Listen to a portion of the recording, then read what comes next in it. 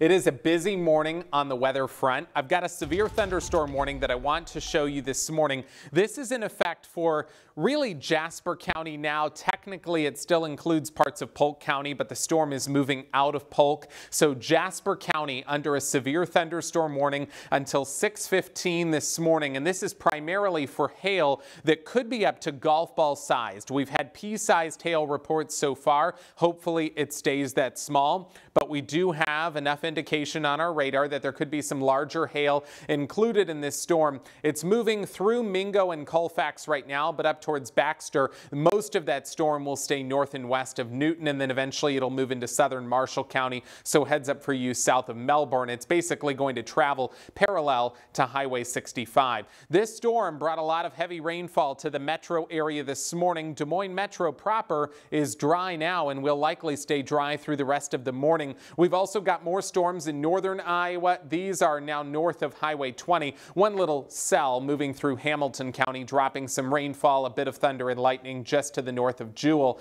But the rest of the storms are over the northern part of the state. And we will continue to see the coverage of storms go down later this morning. There's been quite a bit of lightning, but thankfully, for the most part, they have behaved themselves aside from the hail that we had here in the metro area and also a bit of pea-sized hail late last night in Fort Dodge. So most of the day is actually going to be dry. It will be somewhat cloudy and then we warm up to the 70s, but there are more storms that come in later tonight. We've got a level 2 threat out for much of the state. Remember, we use a scale of 1 to 5, 5 being the highest possible threat. So we're at a level 2. We could see wind and hail with storms that develop later on tonight. We also may get an isolated tornado or two, but I think that threat is a secondary threat. And then we also may see a bit of flash flooding, just depending on how long heavy rain sticks over one particular area. These storms will be lingering into tomorrow morning. So let's go through Futurecast hour by hour.